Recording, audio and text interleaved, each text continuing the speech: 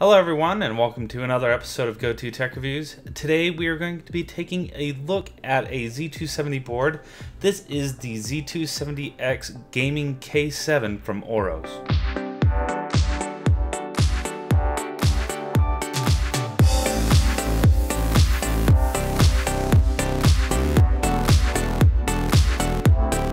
Okay, so before we get into the overview and review of this motherboard, it's actually more of an overview because I'm just going over some of the features. I am actually using it right now in my HD PC downstairs, but I just wanted to say that I'm still working on my Ryzen review. I'm still kind of working out a few things and still kind of formulating a game plan on how I really want to approach it. I think I'm going to break it up into several different categories rather than one large Ryzen video. You know, I think I'm going to do a little section on overclocking, a little section on, you know, the Race Spire cooler, and if that allows any overclocking headroom. So just stay tuned for those kind of videos. Also, I've got my GTX 1080 Ti. That'll come in the next 2 to 3 weeks. Depending on availability. I did the step-up program from the GTX 1080 for the Win 2 edition, of which I will be putting an unboxing video in the next week or two. So let's go ahead and take a look at some of the features and see what this board has to offer. AORUS is Gigabyte's new premium branding for their motherboards. The Gaming K7 is a beautifully minimalistic black board with white and silver accents that will go with about any build. Has an excellent feature set for the price as well.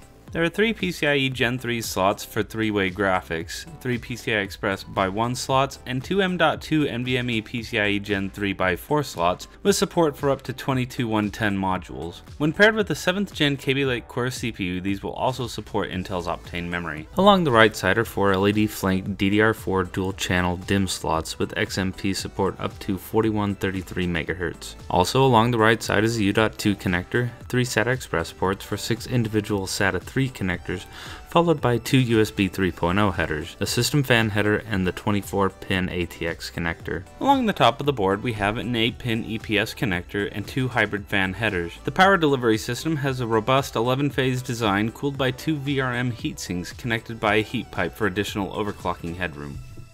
The connectors at the bottom of the board are a BIOS switch, the front panel HD audio header, RGBW LED header, 2 USB 2.0 headers, a debug LED, another hybrid fan header, and front panel I/O header. The onboard audio includes a Sound Blaster X-Fi MB5 plus ALC 1220 with high-end Nishikon capacitors and a removable op-amp for customized sound. This is largely covered by a shroud along the left side of the motherboard. And finally, the rear I/O sports a PS2 connector, 2 USB 3.0 ports with the DAC-up technology, DisplayPort, HDMI port, USB 3.1 Gen 2 Type A and Type C, killer E2500 gaming network and Intel Gigabit LAN, 2 more USB 3.0 and 2 USB 2.0 ports, followed by the 7.1 channel audio out and SPDIF out. So the Z270X Gaming K7 from AORUS is a fantastic motherboard.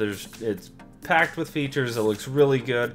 It looks especially good in my Fantex P400 tempered glass edition, of which I also have a review coming in the next 2 to 3 weeks, so stay tuned for that as well. And overall, I'm really happy with the board. The features are really good. It's been easy to work with. And overall, I think the aesthetic of the board is absolutely amazing with the minimalistic black and white and silver accents. It just looks really good and it goes really well with any of the configurations you're going to do. And I also really like the RGB LED implementation. The LEDs are a bit bright and I think that little strip along the right is a little hokey and I don't know, that's just me, but overall I think it's very well done. And in my particular system, I really highlight it, and I really like the what is it? The wave, the rainbow wave. As you can see, I'm kind of a fan of that. So anyways, if you like this video, please give it a thumbs up, and if you haven't already, please subscribe to the channel. If you want to stay up to date with what I'm doing on the channel and some of the builds I'm working on and some of the parts that I'm looking at, you can follow me on Twitter at Go2Tech Reviews. And as always, thanks for watching, and we'll catch you next time.